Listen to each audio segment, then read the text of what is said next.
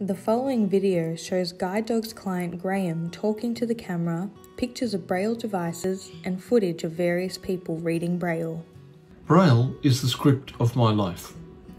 I started reading when I was about 4 years old, first on paper, either printed or produced on a machine such as this Perkins Braille writing machine. I read Braille many times every day of my life.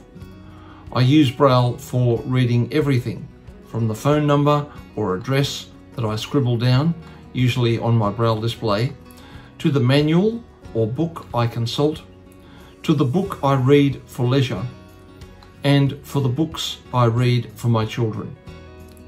Reading to my children was my favourite use of Braille, I guess because it allowed me to pass on the love of words and language which Braille gave me throughout my life.